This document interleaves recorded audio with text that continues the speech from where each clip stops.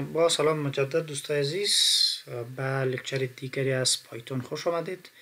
در این لکچر ما شما بیشتر روی یک تعداد مثال ها تمرکز خواهد کردیم. چند تا مثال کار خواهد کردیم در مورد موضوعاتی که تا امروز خواندیم و کاربردی از این موضوعات در یک چند تا مثال تطبیق میکنیم. فقط مثال ها را جدا جدا، یک تعداد مثال ها را قبلا به شما هم گفته بودیم که شما کار کردید، اما مثال ها را اینجا تطبیق میکنیم. فقط یک موضوع را خدمتتان عرض کنم که برای هر مثال روش های مختلفی وجود داره. یعنی اگر شما با یک روشی دیگر حل کردید و پاسخ درست دیسپلی شده، پاسخ درست وجود داشته، به این معنا نیست که سوال شما غلط بوده یا چیزی که شما حل کردید غلط بوده. فقط از یک روش متفاوت شما استفاده کردید، ما از یک روش دیگری استفاده میکنم. روی این مثال ها swapping value of variables, converting kilometers to miles, finding area of a circle, checking the sign of a number, checking number which is odd or even, فاکتوریال یک نمبر، ملتیپلیکیشن تیبل یا همون ضربی زبانی که ما شما میگیم، دریافتی حاصل جمعی یک سلسله اعداد طبیعی و به می شکل دریافت پرایم نمبر در یک انتروال. این مثال ها را ما شما میریم و عملا کار میکنیم، میبینیم که چگونه است. در همین چیزی که اینجا داریم آغاز میکنیم. ما شما اول کار اولی که ما شما انجام میتیم یا موضوع اولی که ما شما داریم این است که یک پروگرام ما بسازیم که قیمت دو وریبل سواب کنه، یعنی به جای یکدیگر قرار بده. به عنوان مثال اگر ما دو وریبل داریم، یک وریبل x داریم، یک وریبل y داریم. قیمت وریبل x است مثلا 8، قیمت وریبل y است مثلا 9. پروگرام چه کار کنه؟ وقتی ما به گونه عادی پرینت کنیم قیمت x برای ما 8 پرینت میکنه، مثلا در این شکل قیمت x 8 پرینت میکنه و قیمت y هم 9. ولی ما میگیم نه، چه کار کنه؟ ما میگیم که ای را سواب کنه، قیمت 8 بیاره به y اساین کنه و قیمت 9 را ببره به x اساین کنه. ما چنین یک پروگرامی باید بسازیم. به خاطر ساختن این پروگرام ما خیلی ساده دو تا عدد از کیبورد میگیریم، اول به گونه عادی را پرینت میکنیم، بعد با استفاده از این جا ای را سواب میکنیم و بعد قیمت روی اسکرین پرینت خواهد کردیم. حال اینجا اول مثلا دو وریبل داریم، ما این دو وریبل از کیبورد قیمت ها را میگیریم. انتر فرست نم، نمبر اولی را برای ما انتر کنه،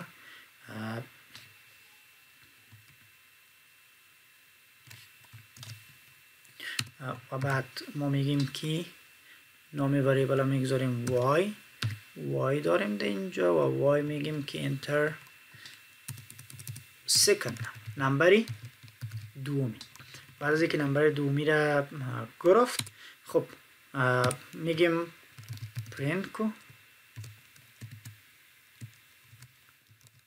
فرست نم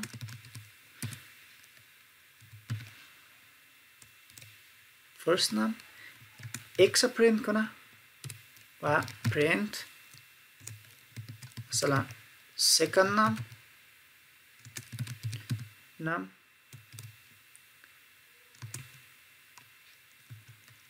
y پرینت کنه. خب حالا ما میگیم سواب شو. سواب چه کار میکنیم؟ ما هیچ کار دیگری انجام نمیدیم، فقط یک وریبل موقتی میگیریم که قیمت x در او ذخیره میکنیم. بعد وقتی قیمت x در او ذخیره کردیم، بعد از او مثلا یک وریبل تمپ میگیریم، تمپ یک وریبل دیگه میگیم x در تمپ ذخیره شو. حال وقتی قیمتی x در تمپ ذخیره شود، به این معنا که ما فعلا در x چیزی قیمت x اینجا ذخیره کردیم دیگه اوورلود نمیشه. حال میگیم در خود x چی ذخیره شوه؟ در x قیمت y ذخیره شوه. بعد در y چی ذخیره شوه؟ حال ما که قیمت y به ای اساین کردیم در y تمپ ذخیره شوه. یعنی قیمتی را که ما بر x داشتیم و او را در تمپ ذخیره کردیم حالی تمپ بیا در x ذخیره شوه.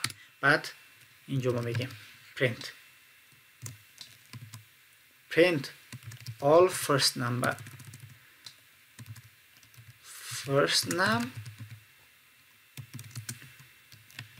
x و print second name y. حال ایره ما رن میکنیم. خب اعداد را که میگیریم رن میکنیم. عدد اول میتیم مثلا 5، عدد دوم میگیریم 8. حال چی کار باید صورت بگیره؟ عدد اولمان 5 است، عدد دومان 8. 5 و 8 پرینت شود، ولی در مرحله بعد در این قسمت 8 و 5 باید پرینت شود. اگر چنین مسئله شد به این معنا که سواب شده، در غیر از او نه. بله اینجا در اول 5 و 8 ولی بعدا 8 و 5. این قیمت های وریبل های ما تانست سواب شود. مثال دیگر که ما باید کار کنیم فقط یک مقدار یا یک فاصله به کیلومتر داده شده را به مایل تبدیل کنم. بسیار ساده، بسیار آسان.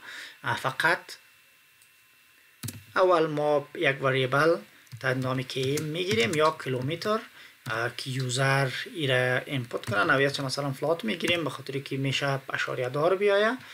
بعد ای از یوزر خواسته شود که enter the کیلومتر انتر کنه. بعد چی کار کنه؟ خب آل تبدیل شود.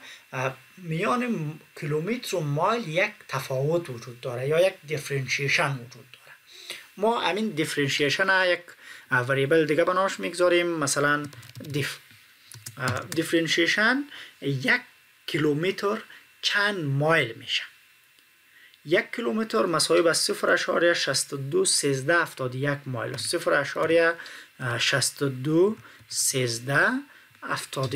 مایل اگر من غلط نکنم مایل است. خب چی کار شود؟ حال ما میگیم که وقتی بخوایم یک وریبل یا یک قیمت با یک قیمتی دیگه با یک نوعیت دیگه تبدیل کنیم، خب کیلومتری که گرفته میشه ضرب همین تفاوت شود به مایل تبدیل میشه. پس ما یک وریبل دیگه میگیریم تحت نام مایل. این مایل مساوی به چی شود؟ مایل مساوی شود به km که مو کیلومتری ماست ضرب تفاوت یا دیفرنشیشنی که ما داریم. بعدا پرینت کنه ایره مایل بر ما در روی اسکرین پرینت. خب ما میگیم به شکلی پرینت کنه که بر ما بگه که مثلا اینی مقدار کیلومتر اینی مقدار مایل میشه. اگر امیر ما بخوایم در فرمتی پرینت من بگنجانیم، مثل که شما در لسانهای دیگر پروگرام نویسی بلد بودید، مثلا اگر شما میخواستید انتجر یا مثلا فلات پرینت شوه علامه فیصدی F استفاده میکردید. من اینجا یک کار دیگه هم میکنم، به خاطر میگم از اشاریش از 2 نمبر اشاری بیشتر پرینت نشه، به خاطر 0.2 F میگیریم، میگیم کیلومتر از چقدر مایل میشه. باز از مو علامه فیصدی استفاده میکنیم 0. میگیم 2، یعنی به این معناست که علامه اشاری از علامه اشاری به بعد تعدادی که اعدادی که پرینت میکنه از 2 بیشتر نباشه. بعد از رن کردن این را براتون نشان میتونم که اگر ما این را نگیریم او را بیشتر پرینت میکنه و باز تعداد اعدادی که پرینت میکنه زیاد میتونه باشه بعد از علامه اشاری مایلز. یعنی اینی قدر کیلومتری که ما اینجا انتر کردیم حاصلی هر چی که بود اینی قدر مایلز میشه و بعد چی کار شوه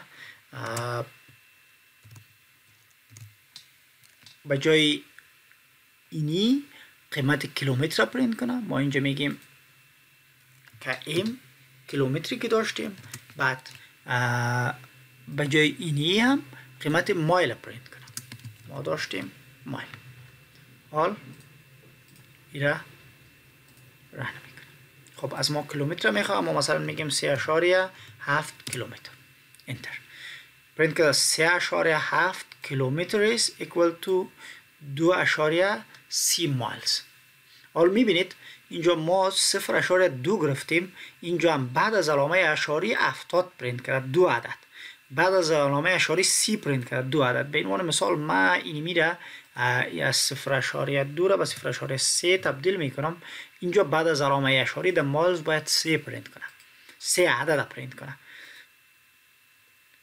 مثلا 2.7 حال میبینید اینجا 2.7 کیلومتر 678 3 بعد از علامه اشاری 3 رقم یا 3 عدد بر ما پرینت میکنه این مشخص کردنش به مخاطر است اگر ما این هیچ استفاده نکنیم عادی مثلی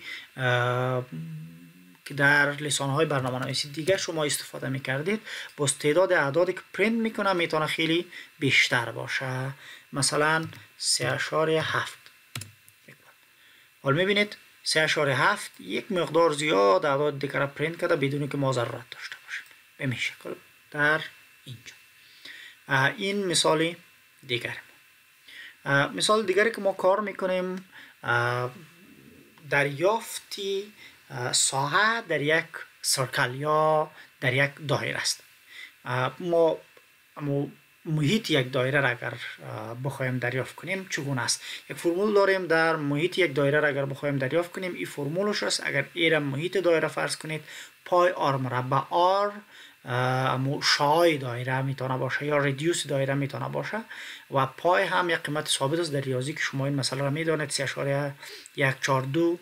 قیمتش است حالا اگر ما بخوایم این مثال کار کنیم خیلی ساده یا خیلی عادی بیاد فقط اینی کیلومتر با آر تبدیل میکنم من یعنی ریدیوس از یوزر بگیره این دیفم به پای تبدیل میکنم که قیمت پای ثابت است قیمت پای است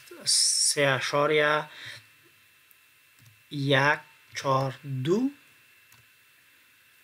بعد ما داشتیم پای آر مربع میفهمید مربع اگر این مایل هم ایریا میسازیم ایریا مساوی پای ضربی آر مربع میبینه که آر ضربی آر به جایی که اگر این شکل هم نوشته کنیم میتونیم امو کار کنه آر بنمای 2 ولی ما اینجا عادی میگیریم آر ضربی آر و بر ما میگیم پرینت کو چی را پرینت کو the area of the circle is just area را بر ما پرینت کو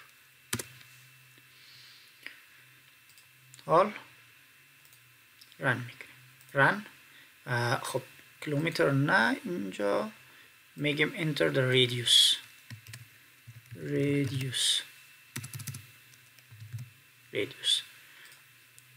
یا شا مثلا 5.4 اینی اریای یک یا محیط یک دایره میتونه باشه که شاش 5.4 باشه مثال دیگری که ما داریم finding the sign of a number دریافت کردن ساین یک نمبر ساین یک نمبر به این معنا که عدد مثبت است منفی است صفر است چگونه است خیلی ساده فقط فکر کنید امی آر اما عدد ماست که انتر میشه، ما فقط ریدیوس به نمبر تبدیل میکنیم. انتر د نمبر. چند تا لوپ نمیبخشید، چند تا کاندیشنال استیتمنت برش میگذاریم. اول if مثلا r کوچک از 0 بود، میگیم print negative number. ما میدانیم که هر عددی که کوچک از 0 بود عدد منفی است.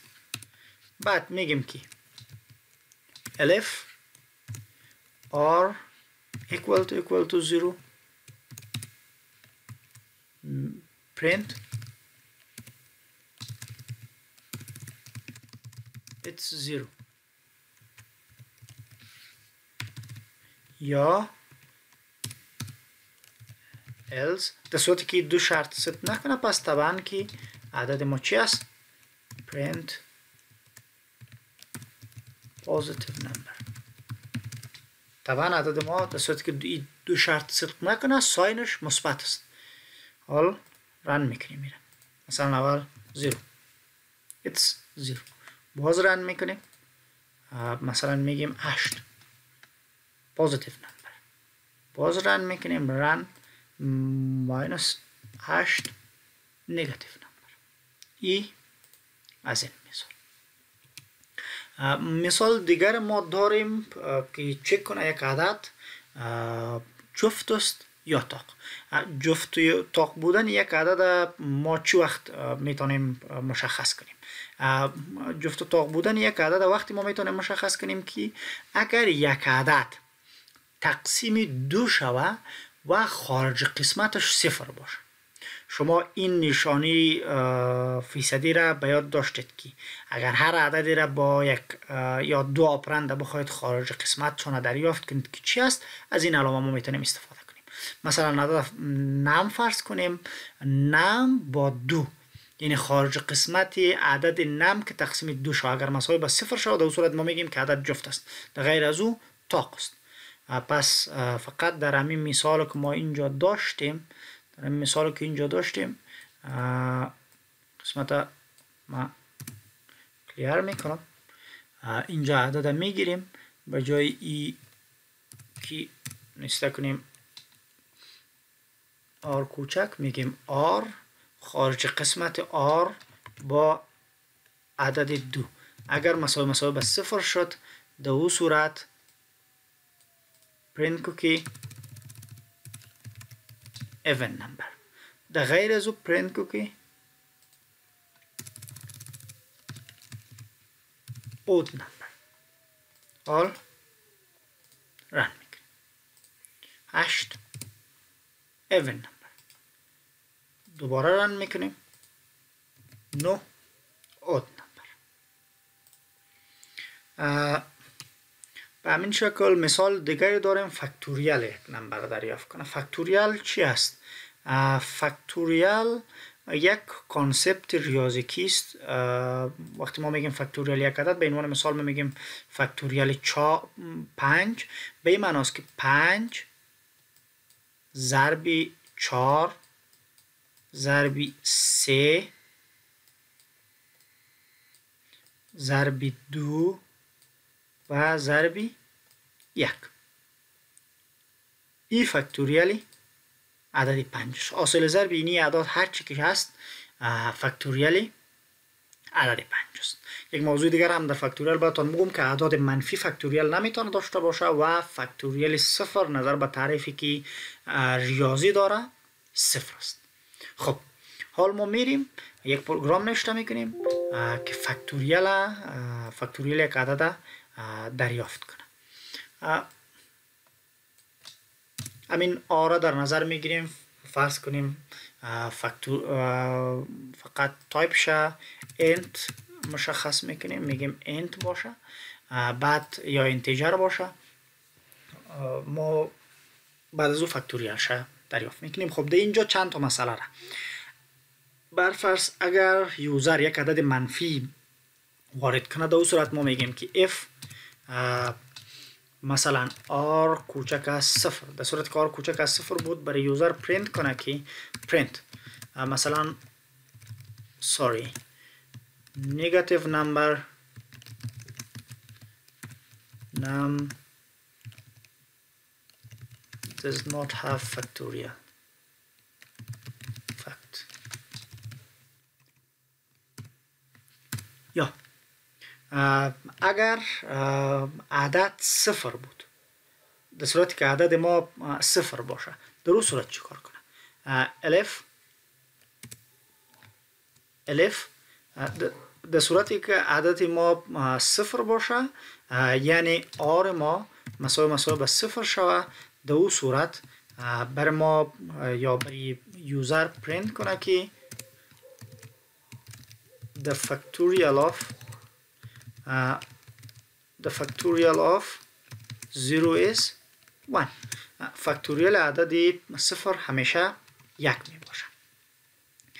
بعد از او اگر این دو شرط صدق نکرد، یعنی اگر عدد در این دو شرط نبود، else این یک عدد مثبت بود، در اون صورت ما یک لوپ در نظر میگیریم به دلیلی که یک سلسله اعداد باید پرینت شود. for I in I عددی که در همین سلسله یا در همین لوپ ما وجود داشته باشه. for I in range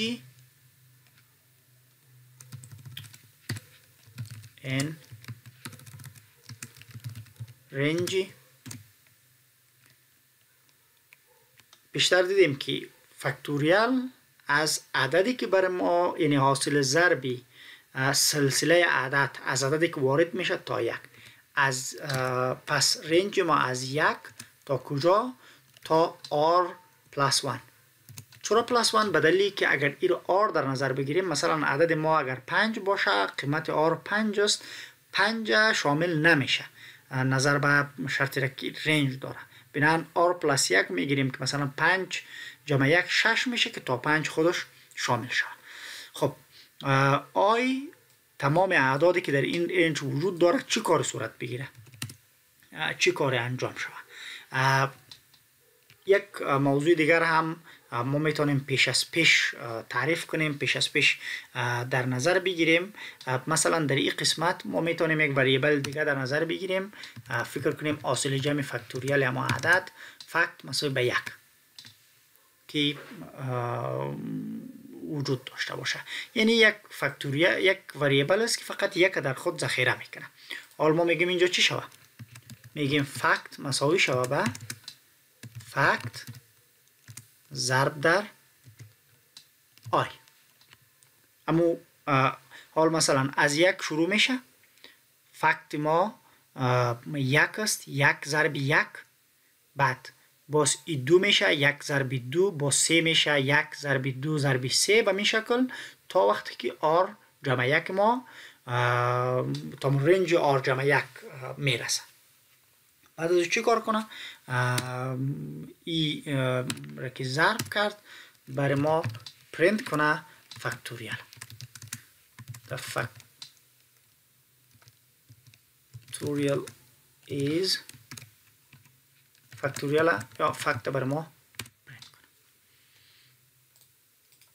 حال پروگرام رو رن میکنیم. مثلا فاکتوریال عددی 5، فاکتوریال عدد 5 120، یعنی 1 5 ضرب 4 ضرب 3 ضرب 2 ضرب 1 120 میشه. یا مثلا یک مثال دیگه، فاکتوریال عددی 6 برای ما دریافت کنه 720. به همین شکل مثال های دیگر هم که در نظر بگیریم فاکتوریالش اینجا ای پیدا کرده میتونه. خب مثال دیگری که داریم دیسپلی ملتیپلیکیشن تیبل یا جدول ضربی زبانی اعداد. هر عددی را که یک یوزر انتر میکنه جدول ضربی زبانیش دریافت کنه. میریم مثالش را کار میکنیم. خب اما عددی که از اینجا ما از یوزر گرفتیم، فرض بر این امی عددی است که ضربی زبانش خواسته میشه. ما یک لوپ در نظر میگیریم for I in range. ضربی زبانی از کجا تا به کجا؟ معمولا ضربی زبانی را از 1 تا به 10 دریافت میشه. از 1 تا به 10 به این معنا که ما لوپش در نظر میگیریم از 1 تا به 11. مثل که در مثال پیشتر هم براتون توضیح دادیم، به خاطر که 10 وقتی بگیریم تا 9 را پرینت میکنه برای ما. بنابراین چی کاری صورت بگیره؟ ما امو شکل ضربی زبانی میگیم پرینت شو پرینت. خب یعنی عددی که وجود داره، عددی که ذریعه یوزر انتر میشه، اما عدد ضربی از هر قیمتی را که آی میگیره. ما میگیم که آر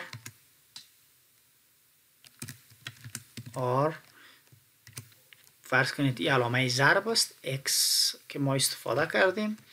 خب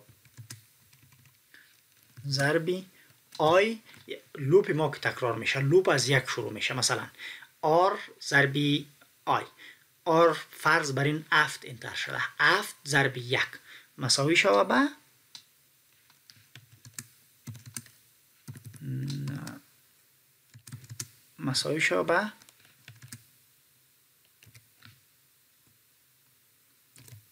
آر ضربی آی. آر ضربی اول آی ما 1، 7 ضربی 1 مساوی به 7. بعد از او 2، 7 ضربی 2 14. به همین شکل به پیش میره و ملتیپلیکیشن تیبل پرینت میکنه. رن مثلا 7 ما انتر کنیم، ببینید 7 ضربی 1 7، 7 ضربی 2 14. یعنی آی از 1 شروع شده، اول 1، باز دور بعدی که لوپ 2، دور بعدی که لوپ 3، دور بعدی که لوپ 4. به همین شکل تا 10 و 11 شامل نمیشه. این مثالی برای ملتیپلیکیشن تیبل. مثال دیگری که ما شما داشتیم، مثال دیگر من finding the source of a natural number. خب دریافت حاصل جمع یک سلسله اعداد طبیعی. یعنی وقتی شما یک عدد طبیعی را وارد می سازید، از 1 تا مو عدد طبیعی را حاصل جمعش دریافت کنه. به عنوان مثال 7 وارد می سازید، از 1 تا به 7 که همین سلسله اعداد طبیعی است، 1 جمع 2 جمع 3 جمع 4 جمع 5 جمع 6 تا 7 حاصل جمعش بر ما دریافت کنه. پروگرام از ما امیر خواسته، ما میریم برش پروگرام نوشته میکنیم. به خاطر که وقت را کمتر بگیره، ما قبلا پروگرام کار کردیم، فقط اینجاست. پروگرام بر شما نشان میدیم. خب ببینید ما یک نمبر داریم، نمبر نوع اینتیجر از یوزر دریافت میکنیم. از یوزر میخوایم که نمبر وارد بسازه. بعد یک وریبل میگیریم، وریبل قیمت دفالت چه 0 میگذاریم. چی کار میکنیم؟ چون اعداد نیچرال یا اعداد طبیعی گفتیم، بنابراین وقتی از 0 پایان باشه بر ما نمیتونه جمع کنه. بنابراین اول یک شرط میگذاریم که اگر نم یا همین نمبری که توسط یوزر انتر میشه از 0 کوچک بود، در اون صورت چی بگیم؟ میگیم که انتر پوزیتیو نمبر، یک نمبر مثبت وارد بساز. اگر از 0 کوچک نبود، در اون صورت، در صورتی که از 0 بزرگ بود، ما چی میگیم برش؟ اعداد از عددی که وارد میشه، از عددی که وارد میشه تا زمانی که عدد یا همین نم ما از 0 کوچک نمیشه جمع کرده برو و ایره در کجا ذخیره کو؟ در سم. حال سم جمع نم. به عنوان مثال 7 وارد شده، سم 0 است، جمع 7. بعد چی کار کن؟ نم یکی کم کن. نم که یکی کم کنه 6 میشه. 6 چک میکنه، 6 بزرگ از 0 است؟ بله. باز میایه. حال ما در اینجا 7 داشتیم، 7 جمع 6، 7 جمع 6 هر عددی که شد 13 میشه. 13 را در سم ذخیره میسازه و بعد نم ما که 6 است، 6 باز یکی کم میکنه میشه 5. 5 از 0 بزرگ است؟ بله. باز میای اینجا سم ما 13 است، جمع نم 5 13 جمع 5 18 میشه. 18 را در سم ذخیره میکنه به این شکل. باز نم یک کم میکنه، 5 بود یک کم شو میشه 4. 4 به این شکل چک کرده میره تا اینکه 0 میشه. بعد حاصل جمع مجموعی را بر ما پرینت میکنه. این مثالی حاصل جمع سلسله اعدادی طبیعی. بعد ما مثال دیگری هم داریم که این آخرین مثال است، به خاطر که ویدیو خیلی زیاد میشه و بعد اپلود کردنش جنجال خود بود. مثال دیگری که داریم در یک رنج پرایم نمبر ها را دریافت کنه برای ما، یا یک انتروال، یعنی میان یک انتروال برای ما دریافت کنه که پرایم نمبر ها کدامایش هستند. پرایم نمبر همون گونه که شما میدانید در ریاضی به اعدادی ما پرایم نمبر میگیم که بغیر از خودشو یک بالای دیگه هیچ عدد قابل تقسیم نداشته باشه. به عنوان مثال 3 یک پرایم نمبر است، فقط به خودش به یک تا تقسیم میشه، به دیگه نه. اما 4 یک پرایم نمبر نیست، به خاطر که هم به خودش تقسیم میشه، هم به یک پورا تقسیم میشه و هم به 2. اما 5 باز یک پرایم نمبر است، یا مثلا 7 یک پرایم نمبر است. حال در اینجا یک رنج از اعداد، رنج از اعداد ما یک مثال باید کار کنیم که در رنج از اعداد پرایم نمبرش بتونه دریافت کنه. به عنوان مثال در میان 900 و در میان 1000 پرایم نمبرهاش برای ما بتونه دریافت کنه که کداما هستند. ما یک کوچکترین نمبر داریم، یک بزرگترین نمبر داریم که همه انتروال ما رو مشخص میسازه، بعد پرایم نمبر برای ما دریافت کنه. خب حال منطق این سوال چگونه است؟ منطق این سوال چگونه ما باید کار کنیم؟ ما اول یک رنج مشخص میسازیم، یک لوپ در نظر میگیریم. خب امیره در مثالی که در پایچارم است در اون مثال توضیح میدیم. ما قبلا این کار کردیم. پرایم نمبر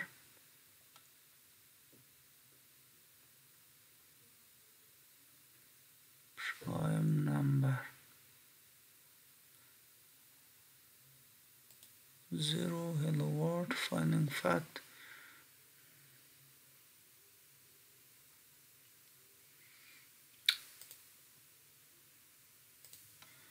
خب پرایم نمبر اینجاست. حال ما رنج انتروال ما مشخص کردیم. پایین ترین نمبر انتروال ما ای عدد باشه، بلندترین نمبر انتروال ما ای عدد باشه. بعد یک لوپ در نظر میگیریم که اعدادی که در این رنج است، این اعداد در میان انتروال ما است چک کنه، از پایین ترین عدد تا یکی بزرگتر از بلندترین عدد. دلیلش هم پیشتر در مثال قبلی براتون توضیح دادم. خب در صورتی که اگر از یک بزرگ باشه همین نمبر ما، یا همین عددی که در این رنج وجود داره از یک بزرگ باشه، چی کار کنه؟ عدد ما را لوپ دیگری در نظر میگیریم آی، یعنی وقتی از یک بزرگ بود این کار انجام شود.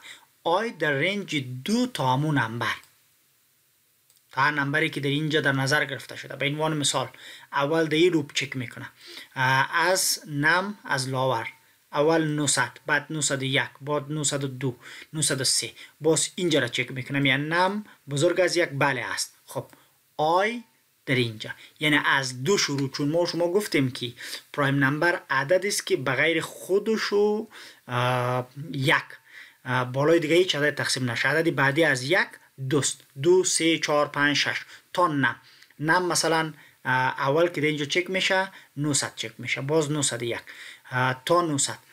اگر خارج قسمتی همین عدد تقسیم آی، تقسیم عددی که در اینجا است، از مثلا اول به 2 بعد به 3 بعد به 4 بعد به 5 بعد به 6 به این شکل تا 0 شد، در صورت بریک از لوپ خارج شد. به این معنی که ای پرایم نمبر نیست. ولی اگر 0 نشد، ای بریک هم پیشتر توضیح دادیم براتون که فقط از این لوپ خارج میشه. ولی اگر 0 نشد چی کو؟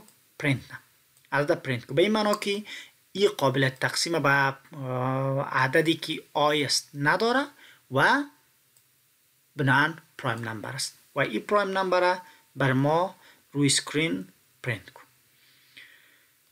این بود یک سلسله مثال هایی که در این پرکتیکال سشن ما در نظر گرفتیم. متاسفانه به دلیل اینکه وقت بسیار زیاد میشد دو تا مثال آخری را ما کود نتونستم نوشته کنم. امیدوار هستم که کود قبلی را که من نوشته کردم برش منطقش شما فهمیده باشید که چی است.